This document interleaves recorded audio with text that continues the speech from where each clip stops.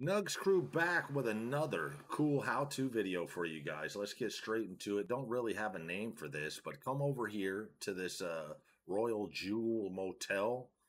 Have your buddy get in the water. Make sure he's swimming, not standing, and then just park your car kind of on the edge and have him push triangle. And you see how it raises up, and now he's just kind of attached.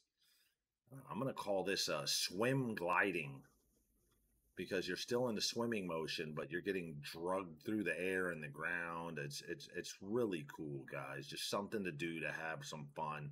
Have no idea if we can attach this to any other glitches and do anything with it, but something that's fun nevertheless.